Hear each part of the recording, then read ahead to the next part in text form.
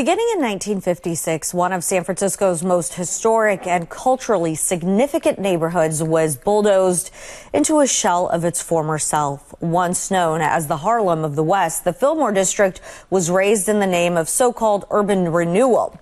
Our media partner, the San Francisco Standard, has published an article that gives us a new look at the destruction as documented in a trove of photographs. And joining us live now is Standard reporter Julie Zagoras, who spoke to the keeper of the photos and learned about his personal connection to them.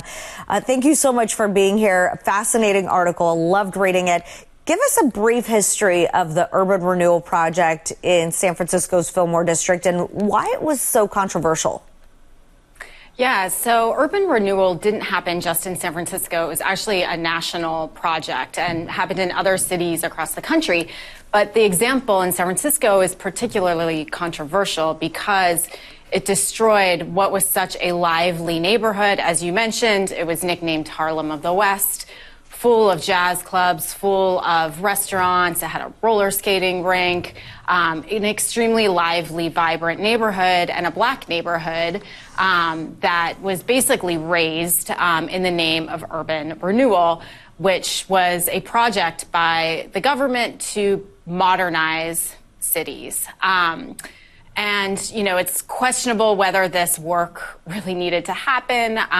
The Fillmore was labeled as a slum in editorials and newspapers at the time and given a bad rap as to who lived there and the decrepit state of the buildings, whereas in reality, a lot of the kind of issues with the buildings were just cosmetic and did not need to be torn down. And Julie, who was Ernest Burden Jr. and what did he document through his photography? Yeah, so Ernest Burden Jr. was a local architect, and he really made these photographs of the Fillmore as it was being destroyed just out of concern for the buildings. As a lover of architecture, you know, he wanted to document what was happening. And again, what made the San Francisco example so controversial is that these were beautiful Victorians. Some of these buildings were lifted up and carted away and moved to other neighborhoods, which again speaks to the fact that they really didn't need to be destroyed in the first place. And so out of a love and care for these buildings, this architect decided to go out with his own photographer at the young age of 24 and document what he saw, along with his wife, who was also a photographer and an artist, Sheila Stover. And how many negatives are we talking about here are included in the Ernest Burden Jr. archive, and what do they primarily depict? Yeah, so there's around 5,000 negatives in total, and 4,000 or so are of the Fillmore district, and then 3,000 are of the destruction itself. And, you know, the son, Ernest Burden III, who inherited the archive upon his father's death, told me how emotional it was to work with these photographs and these prints, looking at them day in and day out because of the violence that you can really see in the images that, you know, really hadn't been seen before. The other images of the neighborhood are much more static, wide-angle shots. You don't really get this up close of people's homes being destroyed, and it really gives you a sense of what was lost in that neighborhood. And speaking of what was lost, what impact did that destruction on the Fillmore district have on San Francisco's black population? I know you talk about it in the article, but can you give us some insight?